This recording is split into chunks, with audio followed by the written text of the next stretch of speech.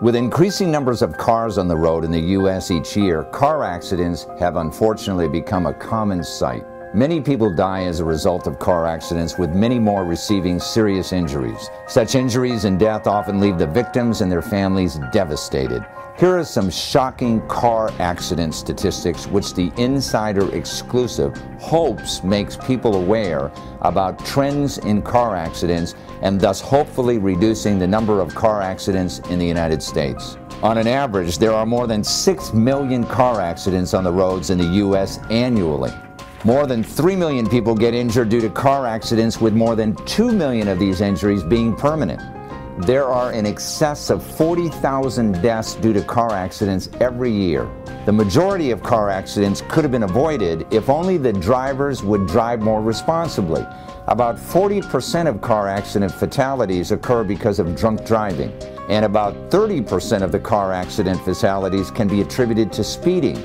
Another 33% and above because of reckless driving that causes the car to go off the road and result in an accident. Every 12 minutes, one person dies because of a car accident. And every 14 seconds, a car accident results in an injured victim. The leading cause of death in the age group of 1 to 30 years old is due to being involved in a car accident. People most severely injured in car accidents are between 15 and 24 years old and above 75 years of age. In this Insider Exclusive investigative special, we go behind the headlines in auto accidents, Melissa Miller's story, to examine how Buddy Yosha and Jason Shartzer, partners at Yosha, Cook, Shartzer, and Tisch, successfully represented Melissa in one of those everyday tragic accidents that could have happened to any one of us. On February 15, 2007, at approximately 9 a.m., Melissa Miller was driving her 2003 Chevy Impala to work when an 18,000-pound semi-tractor trailer smashed into her, and she suffered multiple injuries to multiple parts of her body, with the most severe injury being a brain injury with significant memory loss. At the end of a 2-day trial, the jury awarded Melissa a $1 million verdict. Throughout their careers, Buddy Yosha and Jason Shartzer have earned reputations as unyielding advocates and lawyers who regularly represent individual men, women, and families against large corporations, and repeatedly win. Buddy and Jason have earned the highest respect from citizens and lawyers alike as some of the best trial lawyers in Indianapolis, in Indiana, and across the nation, and have built substantial reputations nationwide by consistently winning cases other law firms have turned down. Buddy and Jason's spirit and dedication is often compared to President Teddy Roosevelt's, especially when it comes to being in the courtroom, in the arena they know so well. For as they often say, it is not the critic who counts, nor the man who points out how the strong man stumbled or the doer of deeds could have done it better. The credit belongs to the man who is actually in the arena, whose face is marred by dust and sweat and blood, who knows the great enthusiasms, the great devotions, and spends himself in a worthy cause, daring greatly so that his place shall never be amongst those cold and timid souls who know neither victory nor defeat. Buddy's and Jason's amazing courtroom skills and headline-grabbing success rate continue to provide their clients with the results they need and the results they deserve. Hi, I'm Steve Murphy, and this is the Insider Exclusive, live from Indianapolis, Indiana, at the law firm of Yosha, Cook, Shartzer, and Tisch.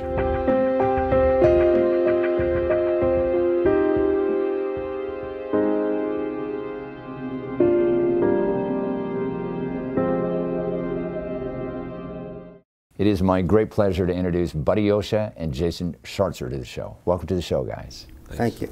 Tell us a little bit about your firm. You represent the little guy primarily, don't you? Yes, I do strictly personal injury litigation, and as soon as I got out of law school, I gravitated to personal injury work.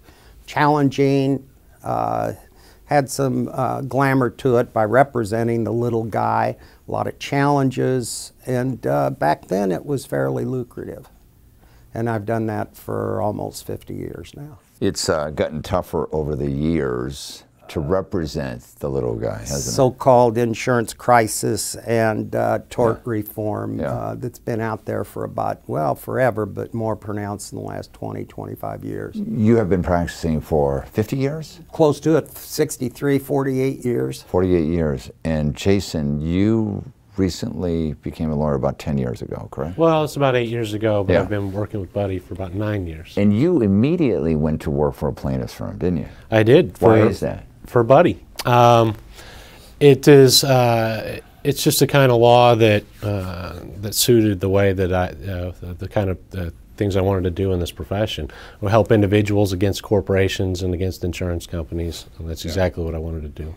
Today we have a case of a mom, mother of two, Melissa Miller, who was hit by a truck, who took basically a wide turn. Before we start talking about the case, tell us a little bit about Melissa Miller and why you decided to take the case. What was it appealing about Melissa that you wanted to do this? Well, it sounded like a horrific wreck when I first spoke with her. She was hit by a semi as she was driving down the road. The semi was attempting to make a wide right turn, and she got caught by the front cab and ran off the road, and then had a second impact into a snowbank and a pole. Mm-hmm. When I first spoke with Melissa, she had indicated that she was having memory loss and pain all over, and I felt bad for her. Now, the big issue in this case was whose fault was it, right? Who was at fault? The liability issue. Well, what happened? It happened in Indianapolis.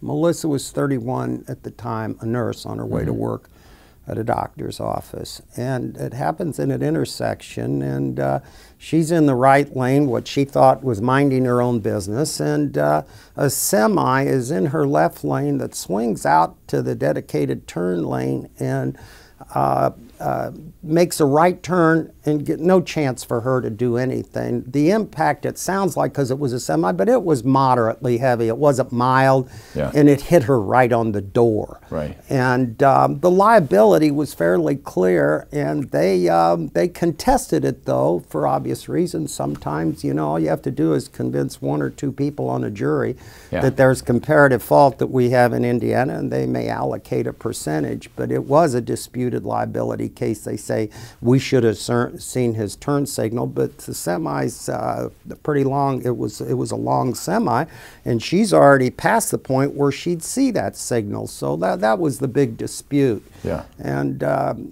like Jason said, the first day though, they asked, the officer asked if she wanted to go to the emergency room. She says no, and she went to work that day and went to the emergency room that night with pain all over her body. And they, a week later, took MRIs of literally all over her body, and they found that she had a ruptured disc, a herniated disc that was objective. There was no question it was provable. What wasn't so provable was her memory loss and the brain injury that she alleged. And what happened was all through the case, at her deposition under oath, she focused more on her memory loss and her brain dysfunction and her maladies all over her body, and hardly ever mentioned her ruptured disc that she was treated for the 2.5 years before trial.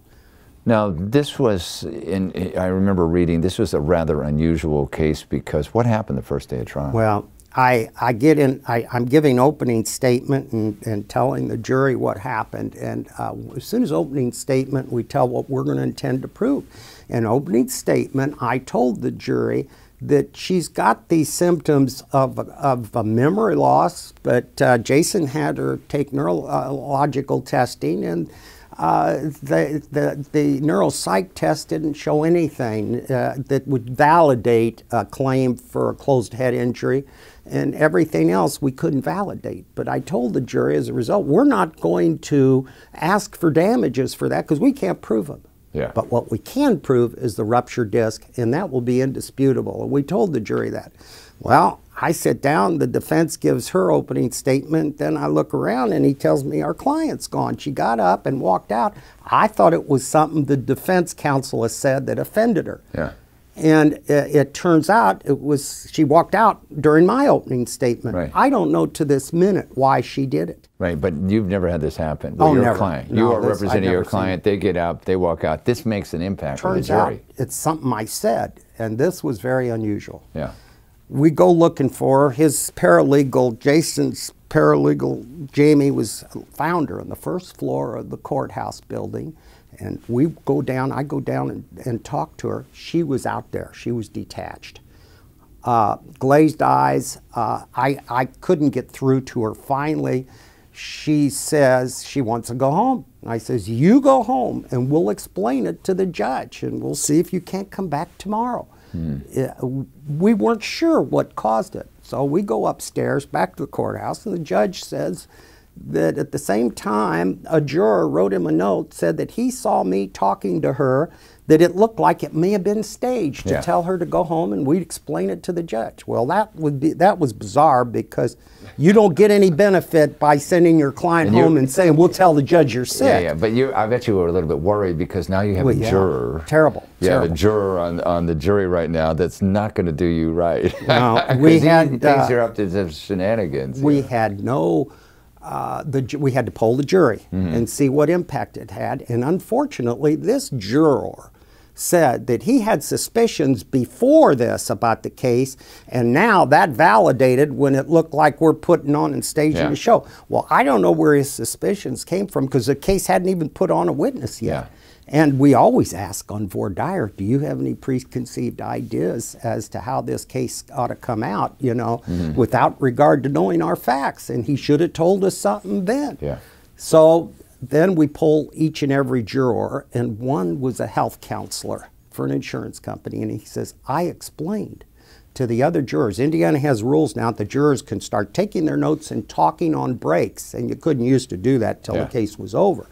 And he says, I explained to them that this lady walked out because of the vicissitudes and stresses of trial. Right. And we think that's what it was. That night, she was in the hospital on intravenous medication in the emergency room the whole night, comes back to court the next morning fresh and a new person. Did the jury know where she had been the previous night? No, we They never had to explain they never were it. told. No. But what happened, we end up trying the first day of the case without our client, and the judge says he had to get rid of the juror that was poisoned. It starts talking about, I had preconceived ideas like suspicions before. Well, the judge says I had to excuse him. Now, do we go with what could be a poisoned jury, or do we proceed with 5 on the jury? And both sides agreed, let's get it over with, because it could be worse on this client the next time. So we decided to go ahead and try the case. Well, that was lucky that the judge got rid of that jury. Well, yes, I was just thinking of that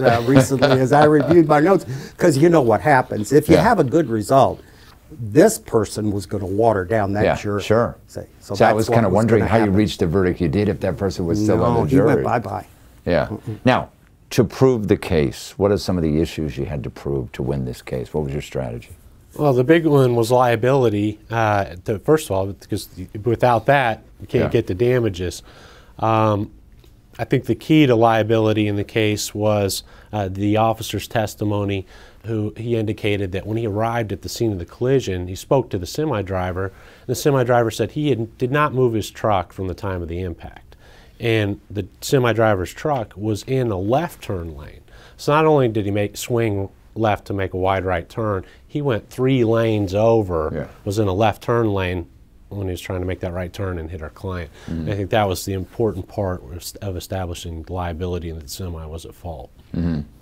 Now, there was one very important part that I saw in your notes on this case was that you did not ask for lost wages, did you? Well, the problem we had, it was his Normally decision. you wouldn't. Normally you would do. In an accident. Jason made a proper decision to not ask for loss of wages because she had a lot of employment problems on her job, and part of it was She had two daughters. Yeah. One was 13 at the time of trial and was autistic, had an autistic personality. Right. And she had to take care of her a lot and miss a lot of work over that. And I think the last several months before trial, she was just taking care of her daughter. And so we told the jury that we weren't asking for lost wages. Well, if you saw the movie with Paul Newman, Verdict, where the jury's deliberation and they go their way and they write a note to the judge, can we award more than what the plaintiff has asked for? Well, it was reminiscent of our case. A juror wrote the judge during trial, because they're allowed to talk during trial, can we award lost wages even though the plaintiff hasn't asked for it? And the judge said? No. And that's what it was. And we still think we made the right move because you had a good case on the injury alone. And if you could gild the lily, trying to make it a great case, we could have got hurt. Now, interesting, your initial offer to settle this case was how much? $50,000. Yeah. Was the offer before trial. From them. From the other side, yeah. Yeah, but you had asked for $148,000, correct? The initial, yeah. So when you're talking about the verdict, they came back with $1 million verdict, correct? Right. Which was huge. Were you kind of shocked about it? I wasn't there. I wasn't shocked. I got a phone call. I don't watch them anymore. That moment in time when a verdict is read and after you've gone through the whole trial is kind of surreal anyways. And when you hear the numbers in a verdict like that, you replay it in your head. Did they really say that? Did they say this? I mean, it really is surreal. And eventually, with her, they attributed some liability to her, correct? 16%, which I thought was not proper. I thought it was 100%, and I see now because you're in the lane, you're turning left, the big truck's coming around, right? When that guy moves in front of her, she's past the point of no escape. She's going to get hit no matter what she does. So did you poll the jury afterwards about why they no, we were happy. He didn't want well, in some situations too, when internal negotiations are going on between jurors, that's a way to compromise a dollar amount, is to do that is by add percentage of liability, just to make the number right. Yeah, now a lot of people have car accidents. You know, every day they have car accidents. And Melissa's case is just one of them, which you got a great verdict on. Why is it important to hire an attorney when you have a car accident? And why is it important to hire an experienced attorney? Well, I think the big distinction is your leverage with an insurance company. A person who tries to represent themselves against an insurance company is at somewhat of a disadvantage because they do that all the time. And I think unless you can pose a legitimate threat of taking a case to trial, you really can't, it's difficult to get what you're really entitled to. When you have a car accident, what's the important things to do immediately? If you have a car accident, Melissa didn't go to the hospital to get checked out. If somebody waits How did that a work long against time, her? How did that work against her? It didn't, but it could. If she'd have waited a week when the MRI was taken, people then say if there's time that goes by. What if somebody says, I don't believe in claims and I don't want to make a claim? And they think, I'm going to get through this initial pain and it doesn't go away. And you don't get to a doctor for a month. Then the doctor says, and the insurance company says, it's not connected. If she didn't hurt, something else did. And another thing is, if they went back to work, they would say, well, this injury really didn't hurt you. That's the thing that saved Melissa in this case is she worked for a medical doctor. So even though she went to work after she went to the doctor. She went to the doctor as well because she worked for a doctor. But in other cases it can create an issue because if you wait too long, they say, well, you must not have been hurt. You know, you're constantly faced when you take a case of either settling or taking it to trial. And today, for example, you might win a case at a trial level. You think you have a good shot. But you know the insurance company may appeal it, and the appellate court might not be as favorably disposed towards individuals or large verdicts. And maybe your state Supreme Court could be definitely anti-consumer, anti-plaintiff. So you have a lot of factors to figure in when you are going to decide whether you want to settle a case or take it to trial. What's the key thing that you look at? what's the chance of upholding this verdict on appeal? That's a Because big factor. It is. Judges have a tendency, you don't see as many liberal judges because so many of them come from government. Yeah. And working for some of them worked for the state in the past and everything, and they're not accustomed to, they understand that, especially if you're going against a municipality, you know, they protect government assets. Yeah. And it's not easy to get a case upheld. We used to have a problem years ago with strict liability verdicts that lawyers would get, because even though it was the law of the land, and Indiana accepted that, it's still hard to get cases like that to say that without regard to fault, we're going to uphold a verdict just because that product went out there because of its design or what have you. Well, let's hope as a result of this show, more people are aware of what your law firm is all about and the success you've had in dealing with insurance companies and considering all the factors in getting success, the rightful success that your clients need.